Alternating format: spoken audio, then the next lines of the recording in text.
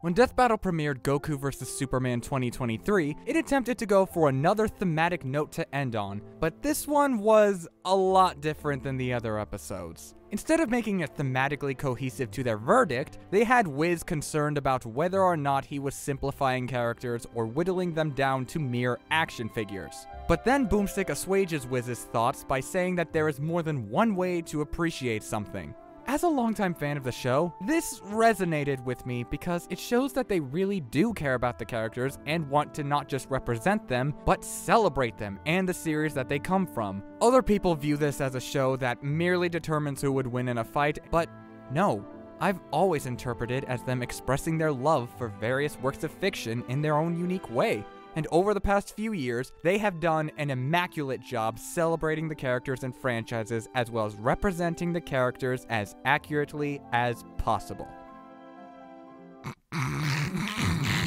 Okay, fine. Speaking as a longtime fan of Death Battle, I won't deny that you could make an entire museum exhibit's worth of recent examples that go against this idea. It can be way too easy to tell when the Death Battle team represents a character poorly or just doesn't know the characters very well. But with that said, I do believe that Death Battle has been taking accurate character portrayal far more seriously in Season 10 at least, where the team has stated on multiple occasions that this season's theme was passion projects. Every episode from Season 10 was an episode that someone on the team yearned to make, and you can feel this passion in every project from Season 10, be it through a riveting analysis, a strong presence in the fight, a combination of both, or some other special case that makes you rethink the episode, or even Death Battle itself. And in my opinion, no episode represents this better than my new favorite episode of the entire show.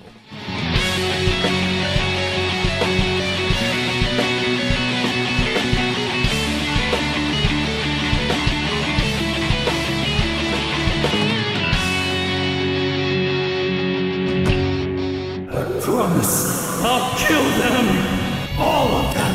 Down to the last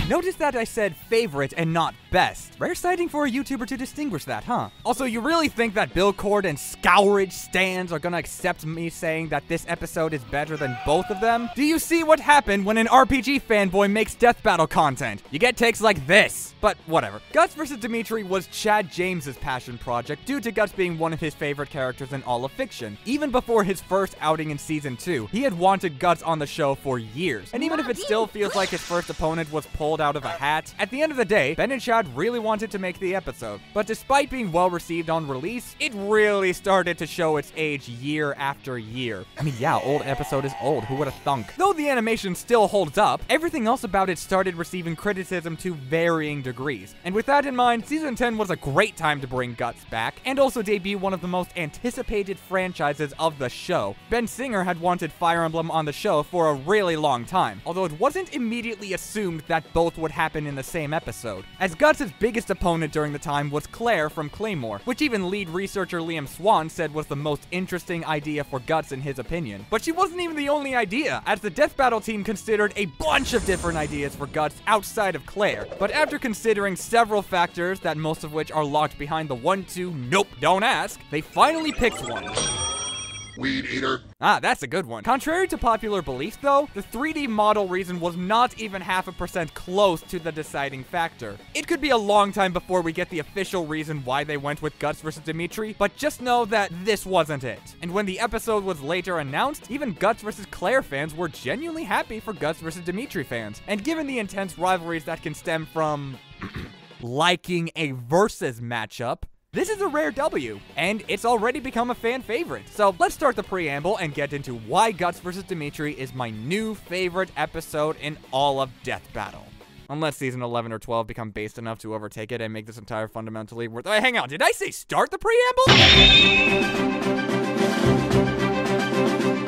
Before revisiting this video, I decided to get around to reading the Berserk manga just so I could both see the appeal of the series and even to get an idea of what kind of episode I would expect to see. I'm nowhere near done with it, but in my defense, nobody's finished reading Berserk yet. But as I read through the Golden Age and started setting sail, I randomly started getting flashbacks of Guts' previous analysis against Nightmare and realized that they left out so much of Guts' story despite going in depth with it. In my initial revisit for my Death Battle ranking retrospective, I completely missed this because I just liked the presentation and hearing about his tragic backstory, so as a series outsider, I kind of assumed that his analysis was good. I still don't think it's bad, but I can't deny that it removes a lot of the nuances from the manga, and has some unique issues of its own. To begin with, Boomstick refers to Shisu as the camp whore for no reason, while also refusing to name drop her. Yes, this was a recurring theme of the episode, and even this season too. While Shisu isn't that important in the grand scheme of the story, if you're gonna introduce her, at least say her name and mention that she was in a relationship with Gambino. And they also say that Gambino was abusive in ways that Boomstick didn't want to go into. Boomstick seems too hesitant to dive into Guts receiving a scar, getting kneed in the chin, and being sold off one time, and yet he shows no restraint in describing Griffith's betrayal in complete detail, despite being far more gruesome in every way, but okay. Guts' analysis in this episode felt like it was more interested in covering how dark the series is, how much pain he had to endure, and how much of a badass he is just for having a big sword and other weapons. I've always found media literacy during the early internet days very amusing because many people, specifically Screw Attack personalities, had the funniest double standards. Though I'm not shaming Death Battle for it because everyone's biased, but I have seen people say that Guts' season 2 episode is worse retroactively because of this type of focus, which I agree with in a vacuum, but there is actually an explanation as to why it was written like this. The episode was made during a time where Ben Singer had to do most of the writing himself. He was going through some personal things relating to his family, the passing of Monty and the dark period of season 2. But something I neglected to mention was that working on Guts vs. Nightmare was actively making him depressed in spite of his love for Soul Calibur. While yes, Guts vs. Nightmare was after the dark period, Ben still had to research a good chunk of the actually dark content in Berserk all by himself, given that Chad hadn't even finished reading the manga during the time, so he wouldn't have helped with the research as much as Ben would have wanted him to. All of this piled up on Ben's mental health, and even reaching a point where he questioned if he should keep working on Death Battle in general. Though thankfully, Zach Watkins gave him a battle animation that made him feel better, and he would get down to tasks so brass they were eventually gold by the literal next episode. But with this context in mind, it's kind of hard for me to call Guts' old analysis bad, even in comparison to his new one. Also keep in mind, Guts was still stuck on that boat during the time the manga was taking place. The poor unfortunate soul. Once we got off of that boat, however, we would have a different writer for Guts' return. Herschel Lousiton, easily my favorite writer in all of Death Battle. I like most of the former and current writers' writing styles, but Herschel, despite a rough start, has consistently shown to highlight my favorite aspects of a Death Battle analysis. His works put a lot of emphasis on a series' world building and deep dives into what made a character the way they are, and then cover their feats and abilities in ways that complement the stories, which is especially beneficial in fantasy-oriented stories with lots of lore. I very recently praised episodes like Sauron vs. Lich King for doing all of these, so when Guts vs. Dimitri was in the planning stage, he assigned himself to write it because he loved Berserk, and he was also an immense Fire Emblem fan. So I already had a gut feeling that this was gonna be one of his best works. This episode of Death Battle is brought to you by BetterHelp. Yeah, they sure do need some better help, am I right, boys?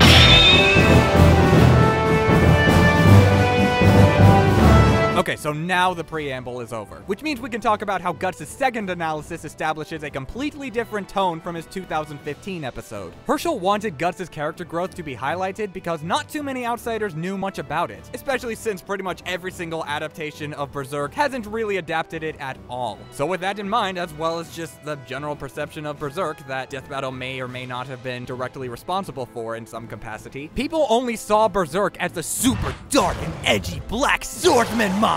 But here, all the content relating to how dark Berserk gets was mostly skimmed over. They reference some familiar beats like his birth and what Griffith did during his betrayal, but it doesn't feel as drawn out this time, and we don't get any quirky one-liners like Definitely not his best day, or any of that malarkey. Except for the closest being when Boomstick refers to Griffith's betrayal as some Really bad things. But this feels more genuine because of how differently Gus's backstory was framed. For example, Gambino's abuse was framed differently solely through subtle word choices. They both say that he trained Gus since he was 6 years old, but his Season 10 episode implies that Gambino forced him into combat, whereas his Season 2 episode implies that Gus became a soldier of his own volition, as if he wanted to be groomed into becoming the scariest man in the world. That's a choice of words. Boomstick also makes a callback to how Gambino's abuse made Boomstick feel uncomfortable again, but it's so short that you wouldn't even know he was referencing that. Plus, it getting less focus means that there's more time to flesh out Gus's backstory with Griffith. Oh, I'm sorry, Griffith!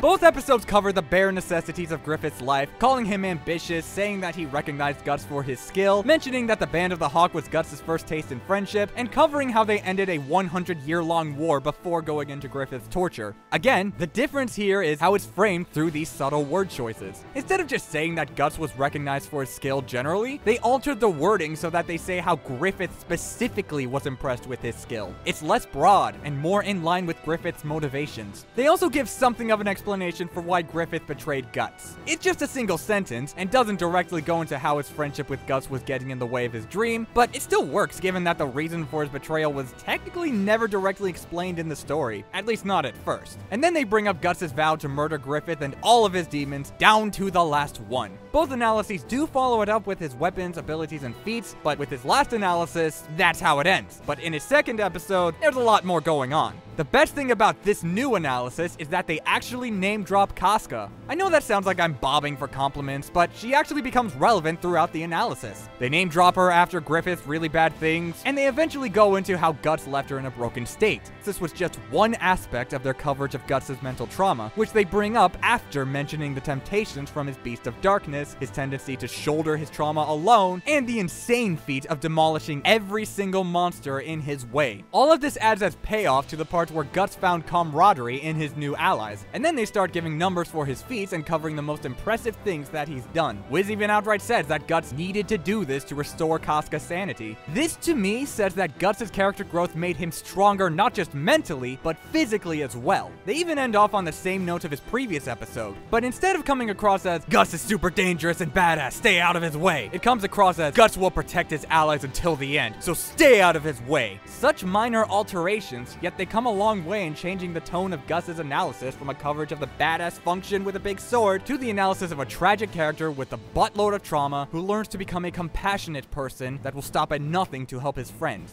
But Dimitri's analysis, on the other hand, as someone who spent the waiting period getting around to revisiting Fire Emblem Three Houses and then completing the Blue Lions route 5 months later, this was fantastic coverage for his debut. I mean, they say that he likes eating weeds, so you know that they're taking this seriously. They cover a lot of world building from Crest to the Garrick Mach Monastery to everyone's favorite Smash Brothers character, Professor Byleth. There had to have been a reason you played the announcer's voice clip. They do admit to compositing all of the game's routes as well as Three Hopes, and while I have seen a few people take issue with the former, I'd argue that it's especially necessary here because Berserk has over 350 chapters worth of feats. Though I do understand that some people take issue with Death Battle scaling characters to others in general, but I am curious as to how they would determine the power of characters who have no direct feats of their own. I mean, the most I can guess is that they'd base their arguments around a framing of anti-feats.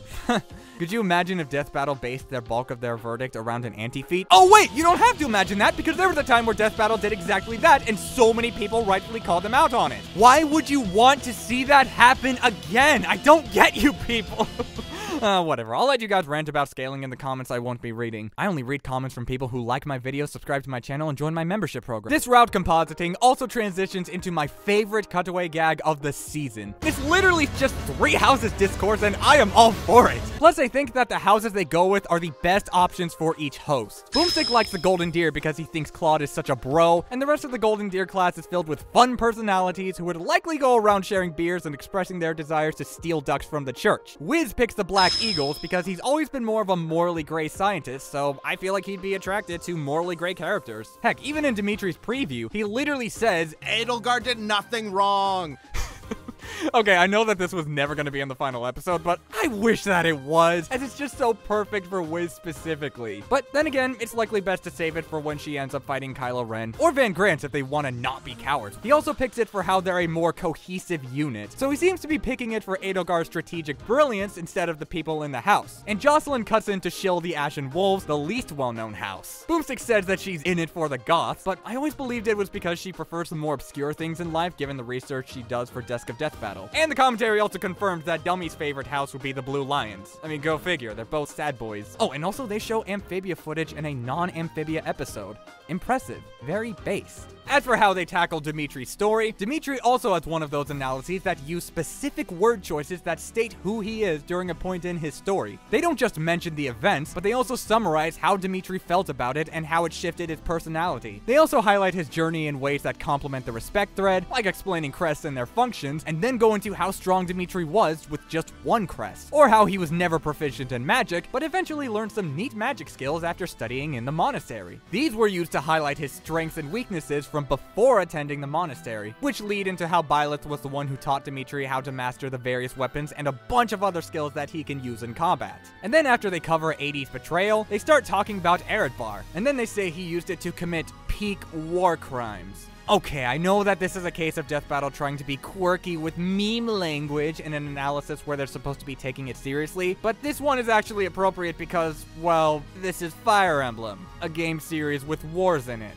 and Dimitri is slaughtering people, which is a crime, especially after he vowed to kill every last one of them. And then they mention Byleth again as the one to help Dimitri out of his broken state, and how they helped Dimitri find out that the people of Fargus still honored him, past and all. After they cover his character growth, they transition into his feats, but this time, it's more so that he already had the strength from his previous experiences, and the feats in question mostly involve scaling him to other characters. I don't think it's done as well as how it was worked in Guts' rundown, but it still fits with how his character arc is about how he's always loved by the people of Fargus, and how he's defined by his strengths of today and not his failures of the past. Finally, they ended off with a brief dissection of his final confrontation with Edelgard, and then ended with how his new character growth will find him peace, which is a callback to an earlier part of the analysis where they mention how he was unable to find peace given the number of lives that were lost. This is especially apparent because, contrary to popular belief, Dimitri never grew out of his trauma. The tragedy still haunted him even after he grew. His arc was focused on getting over his revenge quest, focusing on being compassionate for the people in his life and bettering the people of his kingdom, which he would actively work towards. I really like how Death Battle framed his ending this way. After all, no one stays perfect the moment they experience growth.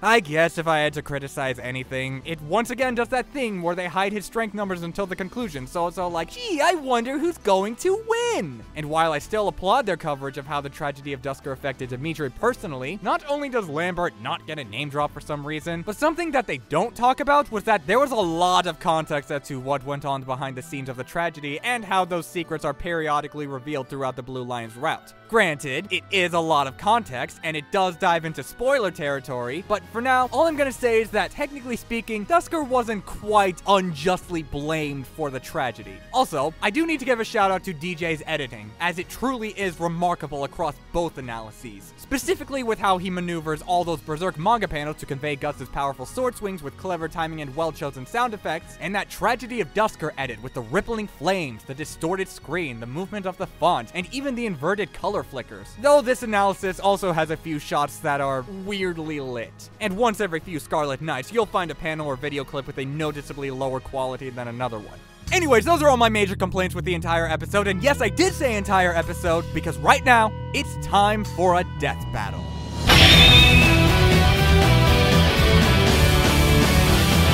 Right off the bat, we get one of my favorite establishing shots. It's a field based on the best season of the year, and the moon is big and bright enough to help the location feel memorable. In a show where a good chunk of older fights took place in a city, a barren area, or the depths of space, a snowy forest and a gloomy night is just the kind of distinction I needed. Even if most of the environment remains underutilized, but that's fine. Most of it's for visuals anyway. Like this tree in the middle, which is a callback to one of Gus's fights against Griffith, which, oh hey, also is in a snowy field, even with the mountain landscape. That's neat. And also, the opening lines help establish something even more interesting than the environment. 100 men strong. What drives your slaughter? Save the high and mighty crap till you're dead. Aw, jeez, Rick! It's in media res! That's bad! In media res could never make for a good death battle episode! That's not how it works! I'm pretty sure that there's this one character from a franchise I don't really like that has a meme for this genre of opinion. What was it again? Oh yeah, I remember now. I disagree. To save you from a full lecture from the high and mighty triple major, when a story uses in media res, they then have to spend the rest of the story filling in the missing pieces of the backstory. You know, like how Shakespeare's Hamlet starts with, oh wait, Death Battle fans don't know what that is. Berserk itself starts in media res. It establishes the protagonist and antagonist, and then builds up to what led Guts to telling a fatherless child to go kill herself. But it does beg the question, how do you do this in a death battle where there's no room for any exposition? Well, let's take a look at how Death Battle has used these in media res setups before. When they tried this with Weiss vs Mitsuru or Dragon Zord vs Kiryu, they were fighting because... of course it was gonna make no sense. Even episodes in Season 1 had them walk up slowly and down smash the other dude to start a fight. But what about Miles vs Static? That one tried giving an explanation for why they were fighting, but they still kind of f***ed up a bit. The exchange says that the fight started because Static attacked Miles, but then it's revealed that Miles was the one who went after Static. While the context is there, it still has some missing pieces that never get elaborated on. Guts vs Dimitri actually circumvents all of these issues in a really interesting way. The exchange I played establishes a reason why they're fighting one another, and Dimitri finds out what drives Guts' slaughter at the end of the fight. But wait, there's still missing context for who started the fight. Or is it truly missing? I will tear your head from your shoulders. The dead must have their revenge.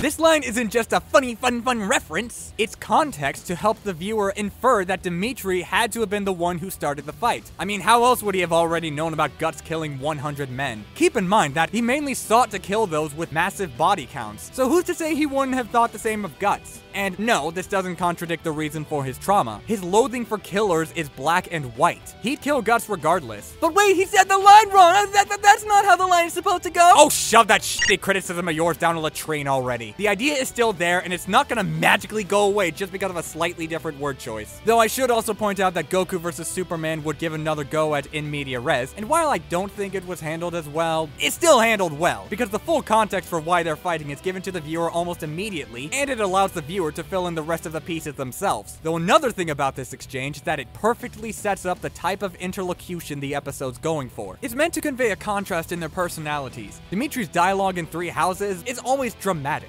Fantasy seers like Fire Emblem love their flowery language, and as for Guts, well, let's just say that he's never been a big fan of flowers who likes to talk all high and mighty. Okay, to be fair, Guts is also prone to flowery language himself, but nowhere near to the same extent as Dimitri. They actually tried something like this in Deku vs. Asta, but in that episode, not only did it end up massively flanderizing one of the characters, debatably both, but it directly went against a core theme of the matchup. But here, none of those issues apply. It's much more in line with their general characterization, and while you could argue it's not super important to the matchup, that just makes it a supplementary aspect that helps the dialogue feel more interesting. The worst you could say about it is that it sort of caters towards Guts' early characterization, but even then, it's not like his fighting style or behaviors when fighting people changed that drastically. This was not the last time that they would attempt something like this. Episodes like Cole vs. Alex and Rick vs. the Doctor pulled this off, and it was extremely well done. You could even make a case that Billcord and Friezatron attempted something like this, and I wouldn't even argue with you. And this is something you can hear in the voice acting. Guts is voiced by Xander Stinkin' Mobitz, the Smash Brothers announcer. Honestly, I couldn't even tell that was him at first, even knowing that he was going to be voicing Guts in this episode. He's using the right amount of blunt and spiteful energy to make his lines sound as badass as Chad always believed Guts to be. Sure, he can never replace Mark, but I still take this over his voice in Guts vs. Nightmare. Not that it was bad, but it wasn't actually his. Guts' voice clips in that episode were reused from Siegfried's voice from Soul Calibur 4.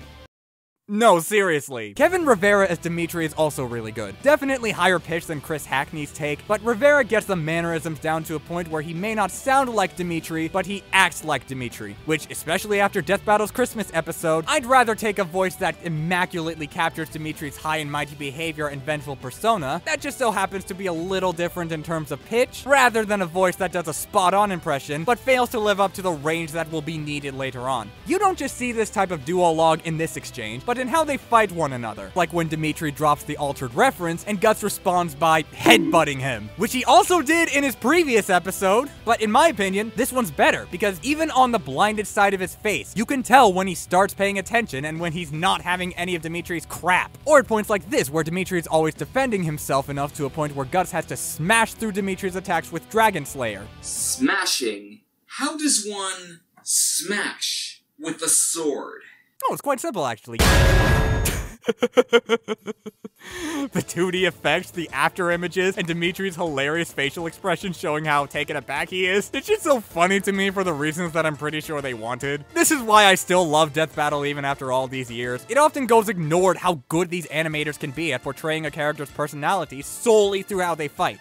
Except for when they don't do that, but when they know a character well enough, they're able to highlight their personalities in so many creative and fun ways, like with the aforementioned headbutt and Guts later decking Dimitri in the face. Both of these are representative of how Guts would fight, but this moment just had me rolling in the deep for that reason. Although I have heard some criticisms over Dimitri's "How dare you!" While I kind of get them, I always hear it criticized under the context of him being offended by Guts landing a fatal blow, but that's not how I interpreted it at all. Dimitri was startled by Guts' tactic of using the blunt side of his sword to smack him in the face just to lead into that blow. And going off of my interpretation at least, this line is meant to be Dimitri realizing that Guts, for such a devastating level of power, did not fight in a way that lived up to the idea that Dimitri had in his head. This just accentuated his stress even more. That said, I can still understand why people feel like it's out of place, and I do believe that a grunt would have more than sufficed, but at least I can understand what purpose it's serving. And it does flow better with his following line as opposed to not saying anything at all. And then when Guts tries another unorthodox tactic, Dimitri is actually ready for the deadlier blow. Aside from this bit with the frozen lance, where Dimitri tries to pin him in place and deal a finishing attack, but Guts' solution to get out of the bind is to use a combination of his sticky bombs and arm cannon to blast himself out of the ice! Okay, I think now's a good time to talk about the quality of their animations, but first, let me eat all of this sugar so I don't have to coat this take of mine.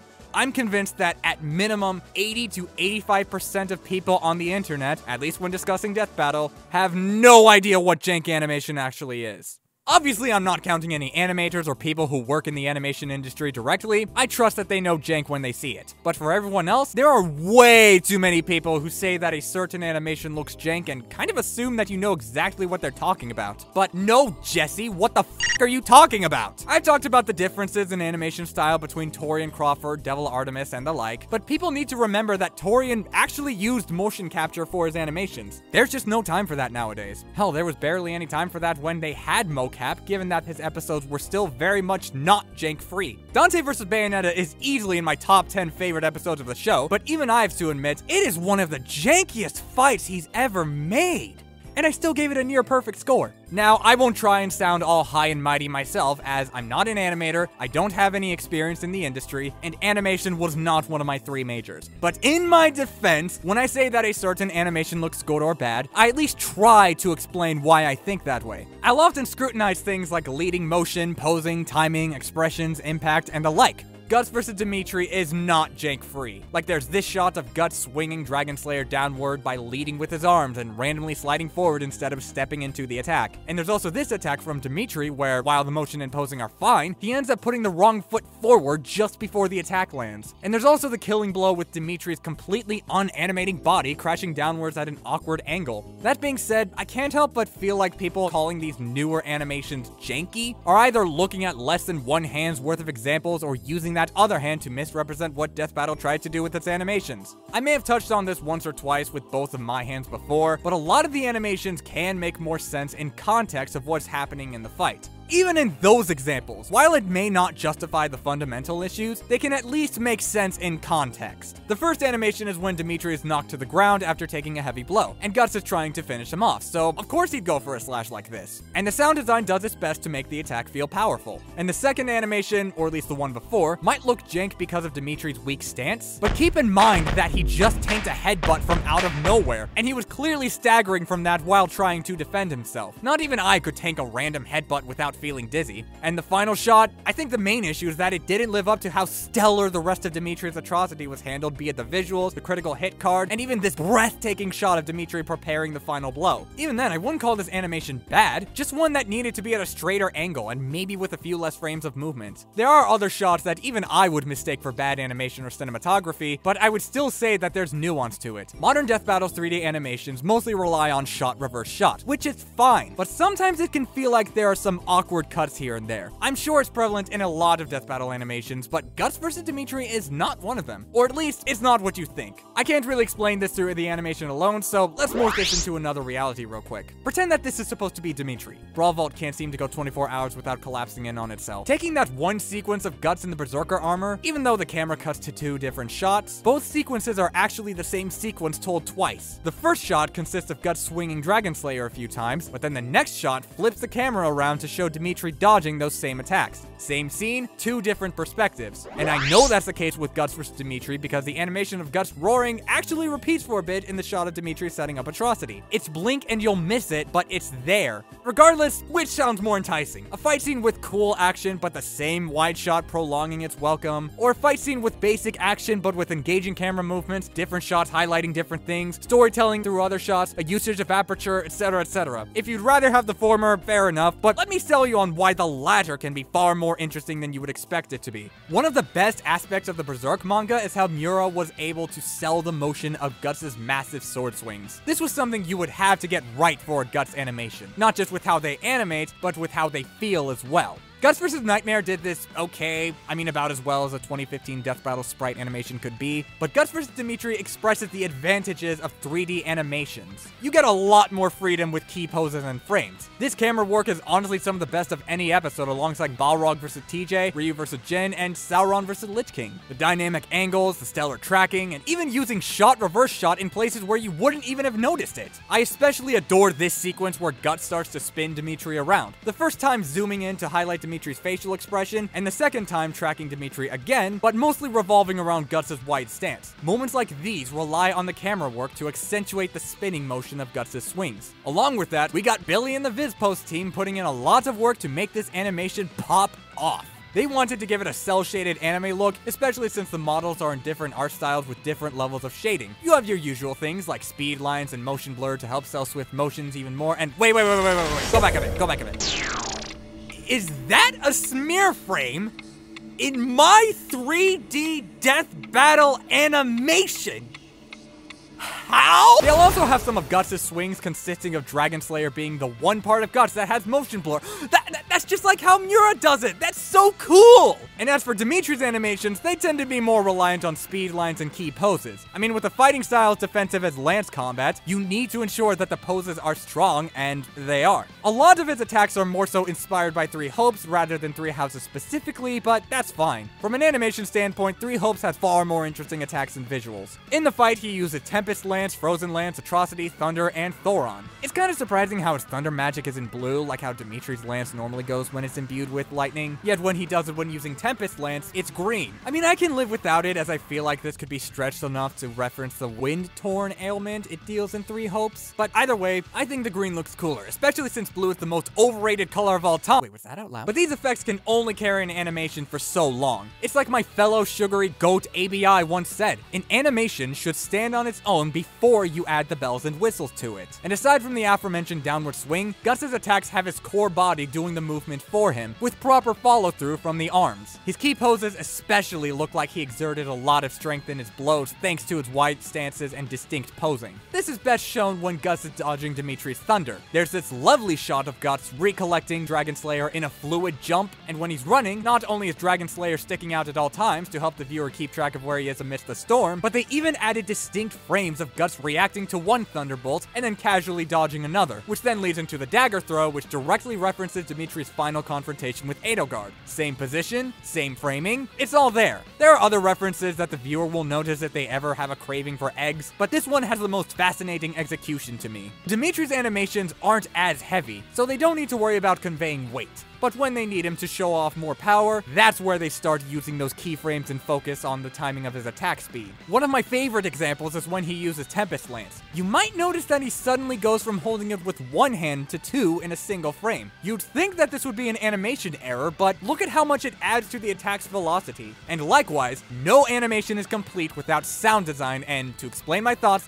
I would like you to close your eyes and listen. Close your eyes, all the way, just listen.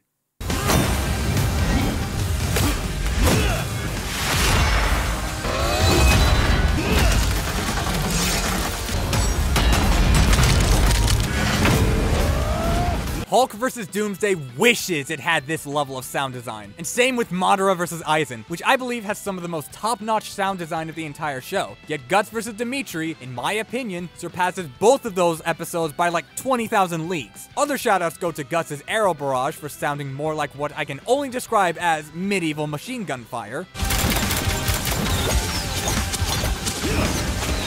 Dimitri's Thunder sounding more like electric explosions. The actual explosion from Guts' arm cannon muffling everything with how much environmental damage it causes. And that bone-crunching sound from the Berserker armor transformation. Not to mention that they utilize and even repurpose sound effects from Three Houses and Berserk 2016. They really did the funny swish swish clang clang sounds better than that Berserk anime nobody likes, even having enough impact to distort the music and add a ringing sound overlaid on top of it. Common Death Battle W. W for, wow, this episode has a baller soundtrack to go along with it, doesn't it?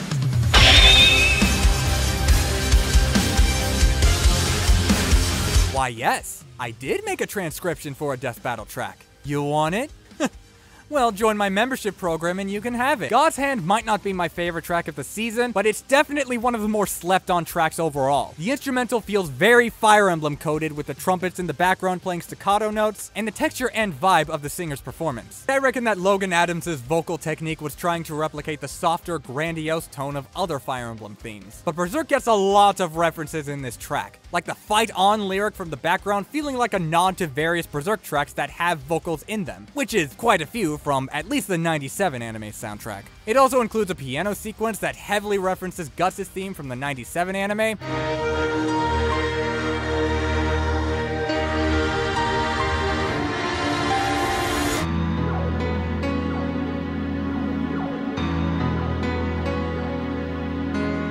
Although it doesn't have any direct references to any Fire Emblem themes, they do feature a lot of piano melodies in the music from the high octane to the slower pace, so it fits in quite naturally. And the second part of the chorus has a backing melody that could be referencing the King of Lions theme from Three Houses, but I still like how it enhances the chorus.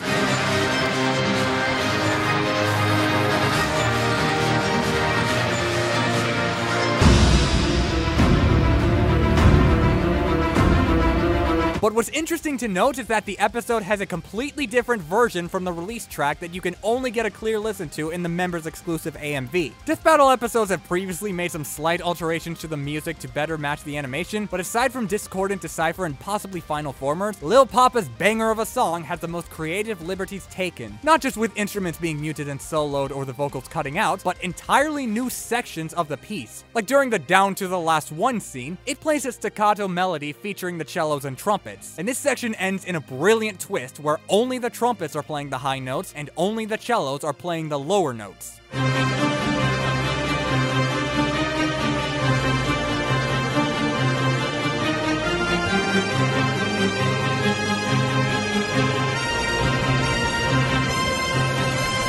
Finally, the Berserker armor transformation Onward features this simple yet badass choir synth sound that may just be the same chords, but the bass notes are being played by the low brass and eventually the lower electric. This track also has lyrics sung by your friendly neighborhood Hedge of Tomorrow vocalist and Berserk fanboy, Logan Adams. Keeping my lyrical analysis brief, I like to think that, while also having themes that work for Berserk, is most likely sung from Dimitri's perspective. The flowery language is used to help convey Dimitri finding out what drives Guts' slaughter, where he then fights it out and takes notice of how hard he's fighting through it, eventually leading to the final line where he says, "I pray that you find your way out of this."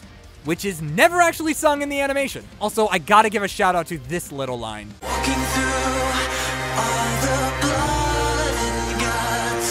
Sorry, let me rephrase that for you.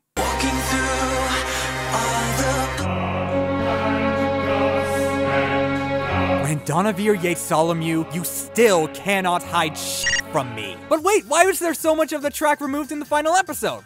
Well, simple.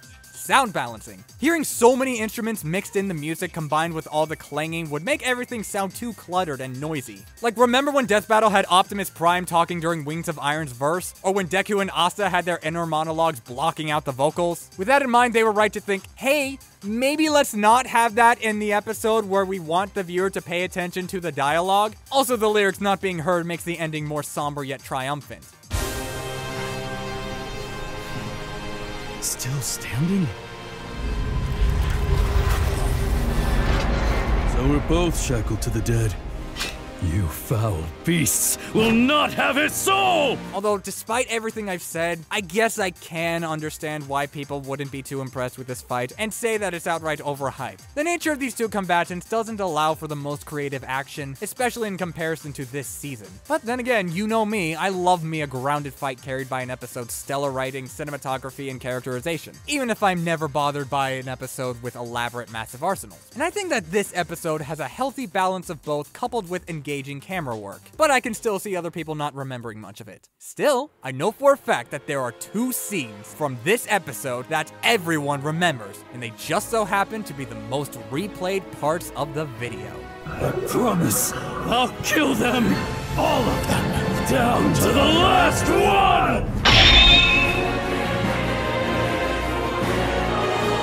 This first scene takes place after Guts breaks free from the frozen lance. It lights the area on fire, triggering Dimitri's trauma from the tragedy of Dusker, and this shot of Dimitri's tiny silhouette being shown in the fire is so powerful. It also helps that that arm cannon blast was the most powerful blow Dimitri took up to this point. He may have shed blood in that one big swing, but at least he was able to get back up fairly quickly. This one kinda knocked him out while also taking away even more of his blood. And the first thing that Dimitri sees when he wakes up is fire all over the place. So of course the voices would come back. And as for Guts, his Beast of Darkness is tempting him to lose control, and Guts gives in because he has no choice. Look at his arm! That has gotta be one of the most mangled arms I've ever seen. Certainly not an arm capable of wielding a blade like Dragon Slayer. And then what follows is that clip that I just played. There's a lot that goes into what makes this scene work, and that includes the analysis. You have Wiz saying down to the last one in Gus's analysis, and Boomstick saying kill every last one of them in Dimitri's analysis, as they show the respective clips of those characters saying those lines. Basically, they're using these moments as a means of subtly connecting the characters with one another, and the viewer who watched the analysis is rewarded by seeing that very connection unsubtly referenced in the animation. Even the visuals help sell this, not just with the fire, but on Guts' side of things, the colors flicker from the normal colors to black and white, like Berserk's manga panels, with some speed lines and even the blood on Guts' face further supporting the reference to the manga's inking style with how it contrasts with the white coloring. Combine that with the zoom in on their eyes and the build up from the music, it's one of the best setups to a climax that the show has ever done. And then you have the Berserker armor transformation with its bone-chillingly stiff animation. There's a reason for that. One major point of this scene was that Guts was letting the Beast of Darkness take control. So this stiff animation is supposed to be the Berserker armor contorting and controlling his body like a puppet. Combine that with the RGB pops as the helmet swallows Guts' head, the blood circling his arm, and the visceral roar he does make this such a monstrous transformation. And then Dimitri activates his awakened state, which, despite being a much shorter animation, has just as much impact with how it dispels the fire around him, and with that soft boom sound that also sounds like a roar. And then they start fighting one another with intense and fast attacks that sweep through each other. The screen can't even keep up with their attacks or the blood that's being shed. But then Dimitri stops swinging to look for another opening, where Guts responds with a punch to the face, but Dimitri recovers from the blow to dodge Guts' attack and finds one last opening, sets up Atrocity, and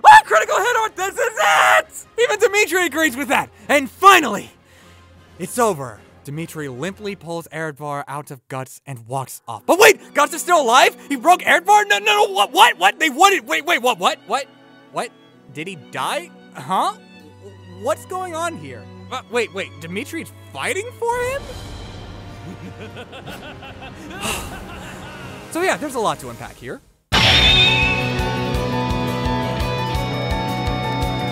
Ben Singer posted a tweet saying that this was his favorite ending that they had done up to that point, and just like the last few times Death Battle did something like this, a minimum of 70% of the community adamantly claimed that the team overhyped it. Because Martel forbid one person getting to express happiness for the work they do as opposed to millions of people who never get the chance to do that ever. A while back, I made some community posts asking my audience what they thought of Death Battle's previous attempts at emotional endings, which included Guts vs. Dimitri. In sugary fashion, I didn't give my 2 cents. I just simply uploaded a shot of each ending and captioned, "Discuss."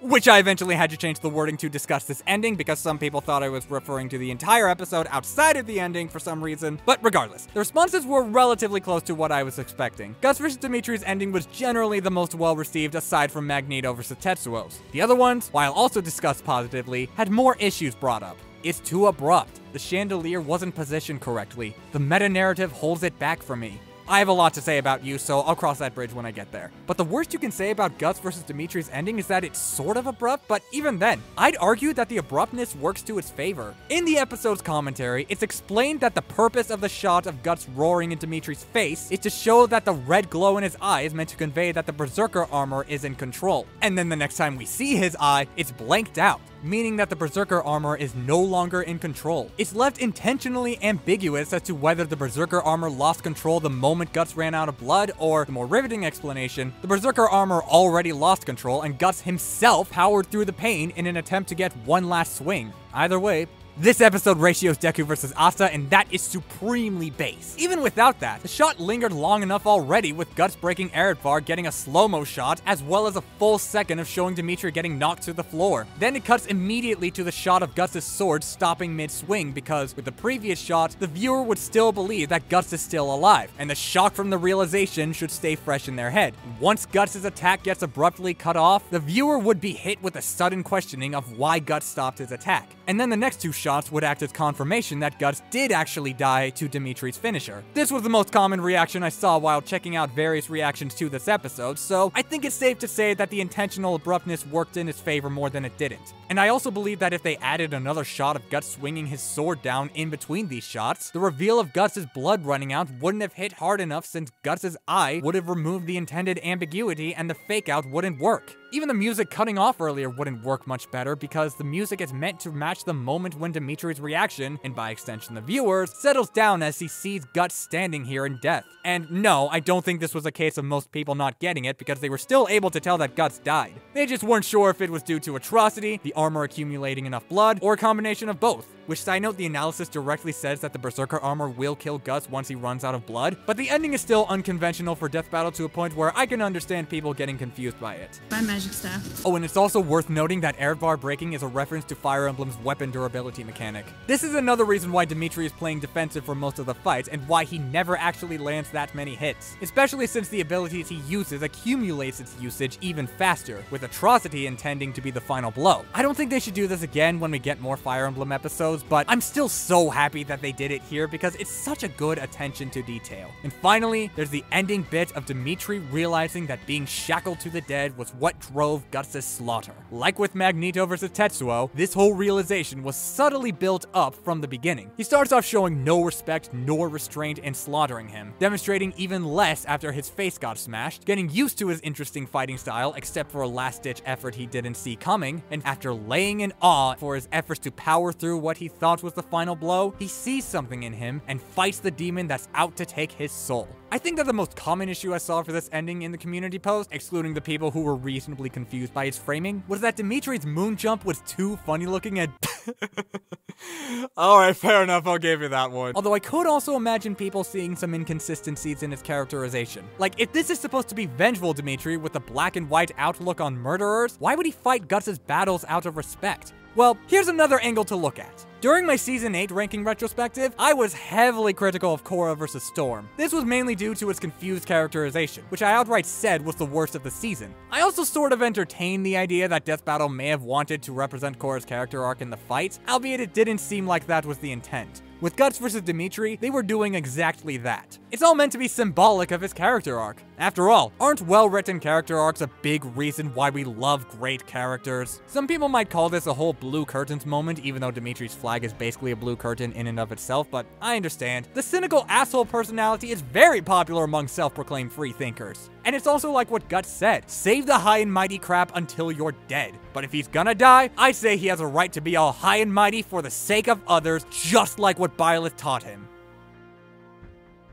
Well, that was an epic animation, but this is a Versus show, so we gotta talk about their explanation on why Dimitri won. Yeah, it's a good conclusion. They acknowledge that Guts would be just over 2 times faster, but Dimitri's Swordbreaker and Seal movement would close the gap. And then they talk about how his lightning magic would hinder Guts when he gets a hit, be it with his magic or with Eredvar channeling it. Also, shoutouts to the quote-unquote rawest manga panel ever getting a direct callback in this conclusion. That's actually pretty cool. They spend the rest of the conclusion elaborating on the Javelins of Light feat. I mean, there are a few other things mentioned in the Q&A that Herschel and DJ made, and since it's not in the episode, I'll link it in the description and pinned comment below. But the thing about this Javelins of Light feat, they frame it as a durability feat. And how did Dimitri win the fight? By outlasting the Berserker armor. Though, yes, they did say that Dimitri would be as powerful as a Javelin, but the actual feat they're referring to is Dimitri scales to Rhea's Dragon form, who tanked 2 Javelins of Light. Though it's true that they scaled him to base form Edelgard, who was able to help Byleth take down Rhea in her Dragon form, and then Dimitri was able to defeat Edelgard's Hegemon form, and he would also scale to Byleth, which, for those who got lost in the scaling chain I gave, they're saying that Dimitri could tank a Javelin, and his strength and power would be on par. And the fight also features Atrocity technically being enough to kill Guts, since the idea behind the fake out was to make the viewer think that Guts survived the attack, only to abruptly show that he didn't. This is one of, if not the most brilliant moments of cohesion between animation and conclusion, because the team put in the extra effort to make this emotional ending show that Dimitri would be strong enough to kill Guts in the Berserker armor and tough enough to outlast it, thereby justifying the amount of emphasis on the Javelins of Light feat and demonstrating multiple win conditions for Dimitri all at once. Although there are people who passionately disagree with this episode's research, and again, it always has to be passionate hatred. Why can't it just be civil disagreement one time? I won't address any of the numbers-related complaints because versus debating is subjective, and it's fruitless to criticize people who think that the numbers for the Javelins of Light or even the meteor dodging feats are inaccurate. And there are also a few extra details mentioned in the Q&A that aren't super important, but are still enough to be addressed via text boxes in my video. However, there is one criticism that I will address here, but only because it does not apply to this. There are people who say that Dimitri shouldn't have used magic because he's not very proficient with it. Okay, for one, while it is locked in some classes, that's a game mechanic thing. And after Link vs. Cloud 2021, where they let Cloud have access to every materia at once, I think it's reasonable to let Dimitri have access to magic, even if he's not a true magician. And even then, being bad at magic doesn't mean he can't use it. That's the equivalent of saying that Sonic shouldn't be allowed to use Chaos Control because he has limited experience with it. Oh wait, I remember a time when Death Battle used that exact argument, and I also remember so many people rightfully calling them out on it. Why would you want to see this again? 2. Well, he's not the most proficient in it. He's not the most proficient in it. He's not the most proficient. Not the most proficient. Not the most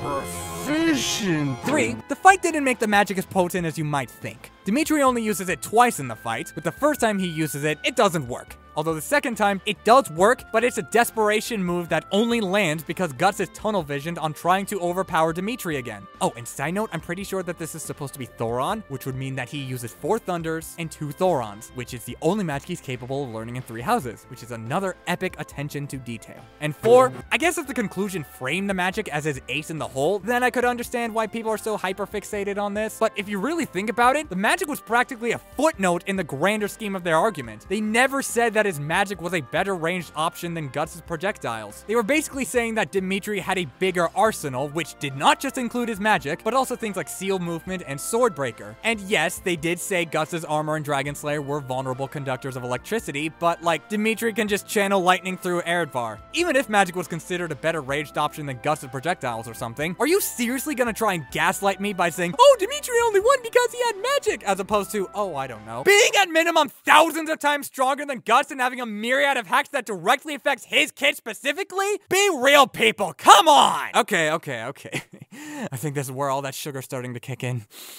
Let's chill out and talk about this one last thing that especially needs to be addressed with civil discussion. Something from Guts vs. Nightmare that the Death Battle team to this day has never directly addressed, even when they revisited the episode. And I'm pretty sure at this point you would know where I'm going with this. Well, Nightmare wields more power than Guts. This is what Guts does every single day. This line is kind of a meme at this point, and I've already made my case on this before, but it should be adequate to bring it up again here, especially since I do have something new to say about this. Their argument for Guts winning essentially boils down to, even though Guts has never shown power anywhere close to Nightmares, he should just win because he loves that Dragon Slayer sword. Yeah, it shouldn't be surprising why this is the worst conclusion in Death Battle history, and yes, I know what's in the same season, what came before, and what came after, and I still stand by this. Also, it's really funny how they initially used his fight against Nosferatu Zod as proof of Guts beating foes stronger than him, despite the fact that... yeah. But there is some nuance that a lot of people neglect to talk about, myself included. I'm pretty sure we all forgot this, but versus debating was drastically different back then compared to now. People like to complain that Death Battle arguments boil down to who can punch with more tons of TNT and who is more times faster than light, but that's not Death Battle's fault. That's just how versus debating is nowadays. Back then, they were entirely based around assumptions and context of who the characters are in their worlds, and scaling for stats was not fleshed out during the time. Do you want to know why Death Battle often avoided universal and multiversal arguments for so long? Because most people had no idea what they were supposed to mean unless if it was super obvious to a casual viewer. And even with the ones everyone knew could get that high, Death Battle still avoided them, and the amount of times they didn't avoid them barely took more than one hand to count on. Does this mean that those older episodes' research and verdicts are devoid of criticism? Oh, no, of course not. But with a few exceptions here and there, Death Battle did reflect the common verdicts and reasoning of said verdicts a lot more accurately in their time period than we remember. In other words, yes, the consensus used to be that Sonic and Tails could beat Mario and Luigi respectively just because they could run really fast. And yes, people believed that Scorpion's awesome ninja techniques and ties to the Netherrealm would make him too much for Ryu. And yes, SNK characters were considered large continental with nothing to back it up. What the hell is this? And yes, people did believe that Guts was more powerful than most characters in fiction exclusively because he has endured a lot of pain and trauma. And if I need to explain to you how f***ed up it is when saying it out loud, then social awareness is officially dead. And although they're less prevalent today, you'll still find a surprising chunk of people saying, "It doesn't matter how powerful you are! Guts has endured so much trauma and pain that he will never lose in a fight! And if you get hit with one thwack from his sword, you will die!" So you're saying that Guts is a Mary Sue. This line in particular shaped the perception of Guts in versus debates for so many years. But the question is, did they need to address it in Guts' return to Death Battle? Not extensively, no, but maybe at least a line subtly referring to it would have been nice. And hey, that's exactly what we got. Guts could power through some of Eredfar's damage, but he wasn't invincible and could not heal from fatal wounds. But I also like to think that this reflects something deeper. I think that this shows the difference in not just how Death Battle viewed Guts, but how the internet viewed media as a whole. Back then, Berserk was renowned for its dark content and badass main character with a big sword. I won't deny that his raw fighting style was what got me to push through the Black Swordsman arc in spite of... yes. But ever since the beginning of what I like to call the analytical era of YouTube, aka the dawn of video essays, more people started to see Gus for his character development and the powerful emotions that his story brings. People didn't just see Gus's big sword as a cool weapon, but as something symbolic that means something to Guts and Berserk as a whole. Does this make the older reception of Guts wrong? There are people who claim that after all, but does that make them correct? Well, what I think more people should take into account is that through both interpretations, Guts has always been renowned for his perseverance and resilience. Back then, it was viewed as a way of how he persevered in fights, but now, majority of Berserk fans consider it as a part of his personality and what makes his story resonate with so many people. And with that in mind, I think that both lenses are valid ways to view any work of fiction, and Guts vs. Dimitri's ending works as proof of that. Honestly, I'd go as far as to argue that this is the main reason why Death Battle is one of the only shows from the early internet days that's still going strong. They've adapted to the change in how many people on YouTube see their favorite media, while still maintaining their classic roots to some degree. And while the quality may vary, they put effort into celebrating the characters and the series that they bring onto the show. It's gotten to a point where the versus side of this versus show almost feels secondary because the concept of who would win in a fight can only carry a show for so long. And I feel like Season 10, specifically this shot of Guts standing in front of the moon, was the moment where they decided to put their foot down and take characterization far more seriously than ever before. And given that the following episodes have done a great job of keeping this statement consistent, I'm inclined to keep thinking that way. So, it should come as no surprise to anyone that all of this is not why Guts vs. Dimitri is my favorite episode. Look, I'm a sucker for thematic notes, but it's also kind of a lame reason to call something your favorite. Especially in my case, where I came from a time period where so many people tried to, for lack of a better term, pull a Caesar. And if you don't know what that means, here's a small wall of text that explains its history and why it doesn't work most of the time. Feel free to pause the video if you want to read it. Regardless, Guts vs. Dimitri is my favorite death battle for very undeep reasons. It has my favorite writer giving it his all, my favorite cutaway gag of the show, a grounded fight with arsenals used to their fullest, references implemented in creative ways, an ending that encapsulates the exact reason why I like both characters, one of my favorite tracks of the season, and a conclusion that makes sense by the episode's logic and cleverly ties into the fight's choreography. Also, it just so happens to feature my second favorite character from Fire Emblem Three Houses, Dorothea. Not to mention, minor spoilers for my Season 10 ranking retrospective, the episodes that came after had problems that happened to bother me more than any issue I took with Guts vs. Dimitri. This includes, but is not limited to, a peculiarly structured analysis that does not benefit either character, a poorly written conclusion, an underwhelmingly written pair of analyses, the most bizarre genre of pacing issues, some awkward directorial choices, an impression that's a tad too inconsistent for my liking, action that gets really samey, and yes, even issues with characterization. And Death Battle is going to make these mistakes again in Season 11, and however long they decide to keep going. But there's a reason why the title of this video says sought redemption instead of earned redemption. Sought is the past tense of seek, which means something along the lines of to look for or make an attempt to gain. This doesn't mean they found it or that they've been forgiven of their poor research, but it's like I said earlier, nobody stays perfect the moment they experience growth. It's about the efforts made to atone for their past failures and learn from them by moving forward. And in this case, Death Battle doesn't need to make a big stand or a long apology video for how their episodes used to be handled. They can seek redemption by making good content that they want to make. Even if Death Battle messes up in a few areas, I reckon that it's safe to say it's never done with malicious intent. But let's not lie, Season 10 is just the best season of Death Battle right now. You don't need to do a lot of digging or mental gymnastics to justify that. Not only does it have a consistent amount of the show's all-time best, but it truly feels like the culmination of how far they've come. I've never seen a season that expresses this much love for the characters. I've never seen a season with this much technical polish. I've never seen a season that has viewed itself in retrospect to this degree. And frankly, I don't think we'll ever get a season like this again, but that's okay. As long as they keep making great content and demonstrate how much fun they're having while making it, that's all that matters to me. After all, it's like what Chad James once said, there's more than one way to appreciate something. And likewise, I feel like there's more than one way to appreciate Death Battle in general. Okay, Benjamin, I am such a huge Soul Calibur fanboy that I publicly admitted to have written Soul Calibur fanfiction B Singer. Give Soul Calibur a third Death Battle episode already. Like seriously, what is stopping you aside from nothing?